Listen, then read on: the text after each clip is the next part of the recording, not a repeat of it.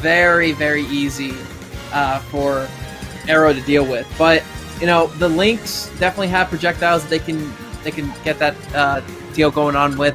But getting Chrom off stage is the difficult part because they are such a neutral machine.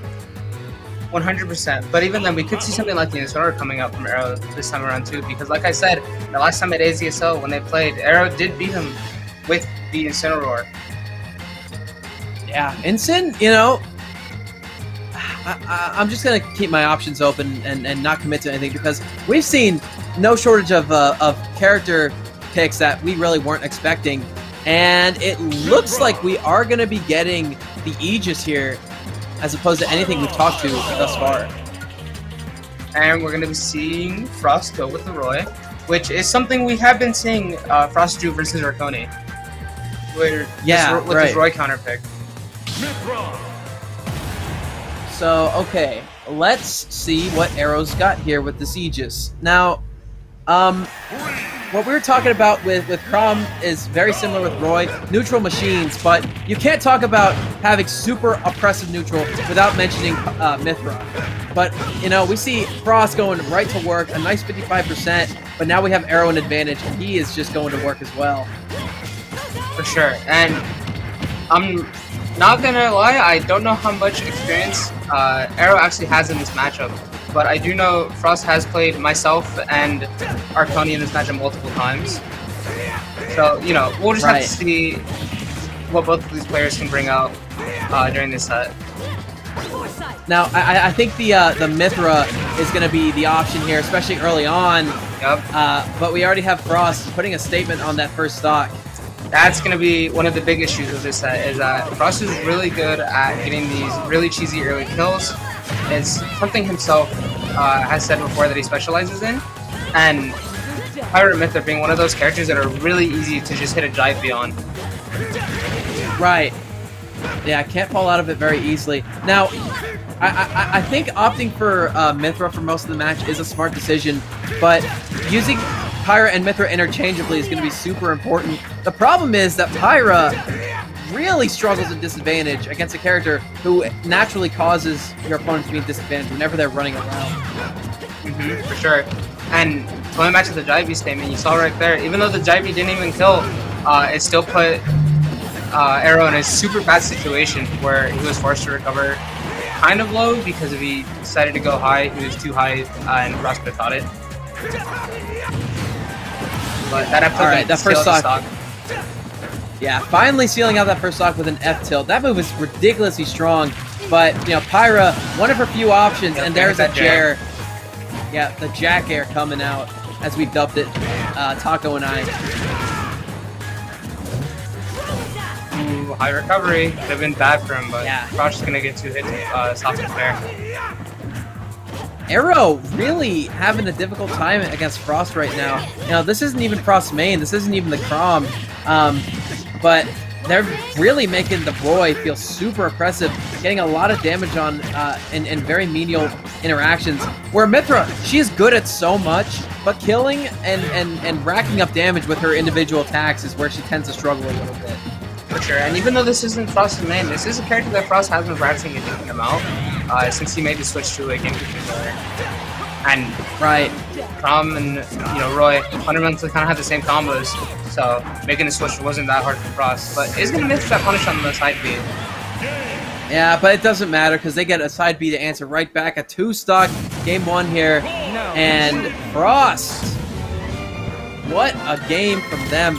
It did not look like they were out of it for a single moment. Yeah, that is definitely a good game to open up the set on, especially on someone like Aarow, where I would believe now Aarow would be thinking, okay, what character am I playing next game? Right. And that's where Aarow tends to struggle a little bit, as we talked about during our pre-show. It's in when the chips are down, Aarow kind of has a bit of an issue adjusting to an individual character because they feel like the problem is them playing their secondary. And we're going to get an immediate switch to Joker, which this is one of the characters that, while talking to Frost about it, he said this is a character that he does want to use Roy instead of Chrom for. Right, okay. Why would you think that is? do you think? I think he just thinks the neutral's way easier for him to play around. Not only that, it's easier to cheese Joker because of dive B, and it's easier to recover mainly because Chrom is very exploitable recovery. Okay, yeah, I could definitely see that. Roy, a character who has a very good close quarters game. Joker, kind of a mixed bag with their offensive pressure. Whenever they have Arsene, their range gets a lot longer and a lot more devastating. And their game improves across the board, but consistent kills early on is where Roy definitely excels. And getting rid of Arsene, by taking a stock is super important. Yeah, 100%. And one of the things I personally like about this matchup on the Roy side is that Jideby will start killing Joker before he can even get Arsene. If you have Rage, or if you're winning hard enough, you'll get him to around 70, and you start your diving, and by the end of it, he'll just die before he even gets the Arsene off.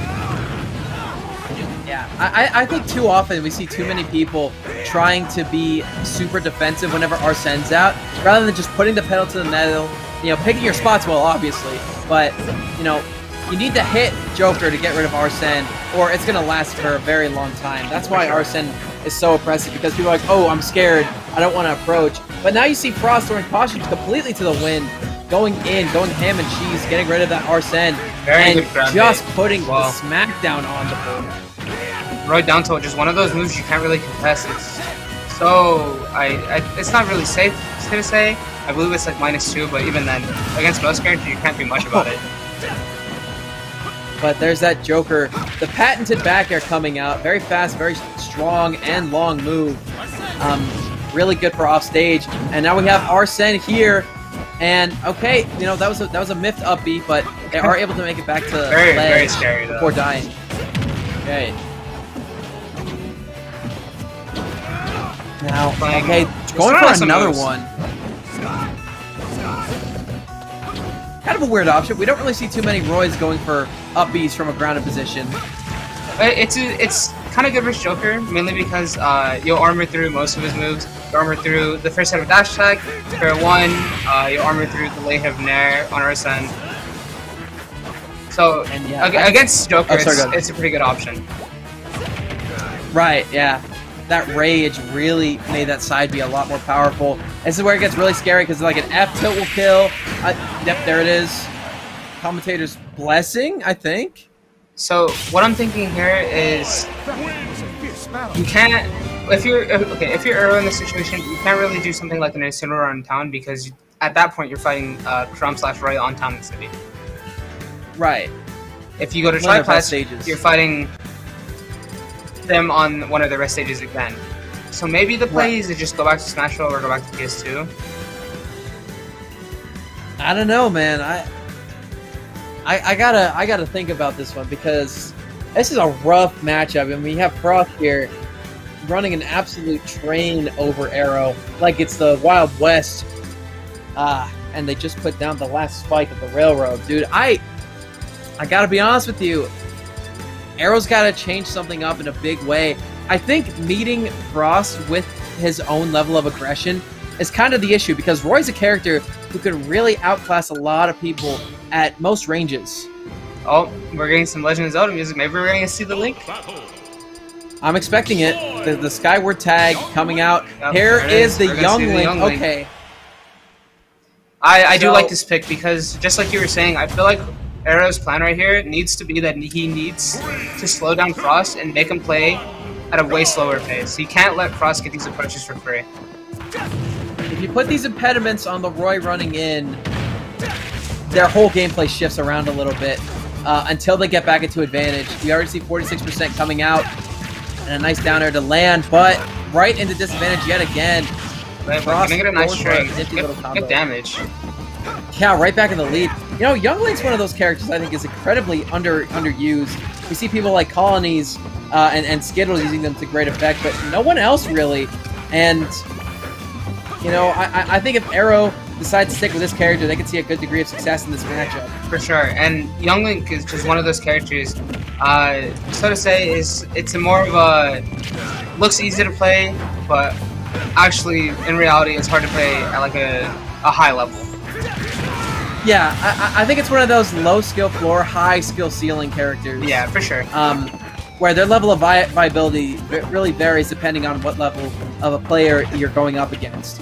And I think Aarow's ability to use this character well is being very aptly demonstrated right now. Yeah, going even pace him for right pace now. with Aarow, or with Frost, for the first time this entire set. And right now, you can see Frost kind of just sitting back a little bit. He's expecting the projectiles. He's playing the way he needs to. But this is Right. a lot more favorable for Aarow, I believe. Oh, man, Not gonna get great that offstage game. Let's get the guaranteed Need damage. to punish. Right. Yeah, it's Aarow's doing a really good job of getting into advantage from neutral. It's just they tend to overextend a little bit, and that's where the openings from Frost are really opening up. But right now, if they keep playing at this mid-range with their projectiles, they can get some really good, easy kill setups, like this one. Ooh, the Aarow and into that's up going to B. be super poor DI on Frost's end. He definitely should not have died of that. Right, but maybe not expecting it. Maybe, you know, I think Aarow starting to come to terms with this matchup and find a new way around the problem. Yeah, but there's one thing I'm scared of, and it's another thing I was talking about when we were introducing Aarow. What if he wins this game and doesn't decide to stay on the Young League? I have a feeling they might. I mean, this game is going incredibly well considering how the rest of the set went. It is, but just like in the set with Bethel, the Incineroar game went really well for him, and then he just switched off of it. So, you know, maybe we'll see an issue like that happen, but I would really like to see Aarow stick with the Young League for the rest of the set. Yeah, right. I mean, you know, that's the thing about playing multiple characters is you tend to be stretched a little bit thin for your degree of mastery over a lot of them. But you know that Young Link really had a lot of promise with the JV2 coming out. Game 3, really good conversion on Aarow. Then gonna drop the bomb. Know that Frost is gonna try to do something out of shield and just killed him for it. Right. Not wanting to overextend with that up B, trying to get back to ledge safely, but coming right down from the Halo platform, getting a nice early kill. Smashville coming back out. Yeah, just drops the bomb, says hold this ratio and kills him. Right. Now, we want to see... Oh, we're gonna see the Incineroar.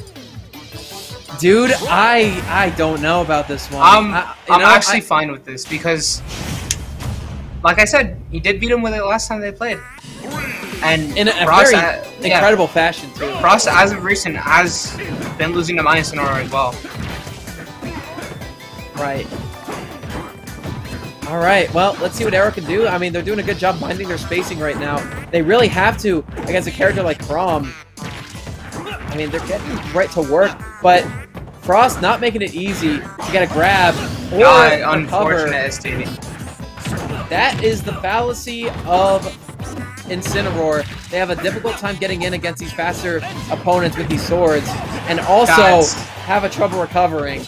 Big X-Smash coming out from Aarow.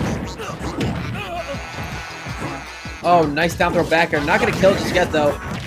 Alright, they have Revenge on deck. A side B will be killing, but no, they instead offer an up air, get that percent out early. I respect it. One of the things that most people look for when Incineroar has Revenge is just look for the side B. But, you know, Aarow just gonna do that up air, get that guaranteed damage with Frost. Gonna get a really early stuck with that jab air dodge, that smash. Dude, he hit him with that jab and said, "You're gonna air dodge, and I know you will." And you know, that back air might be back throw might be too little, too late. As we see Aarow really firmly in the back seat. Actually, he's not in the back seat. Right now, he's in the trunk with the keys locked in the front seat. Yep. In the ignition right now. Incineroar is a character that can make comebacks. Is definitely not out of the realm of possibility. No, I'm inclined to agree, but we do have Revenge out. They're going to pop it right now with the forward air. Frost wisely recovering back to ledge. Aarow looking for those Cheeto fingers.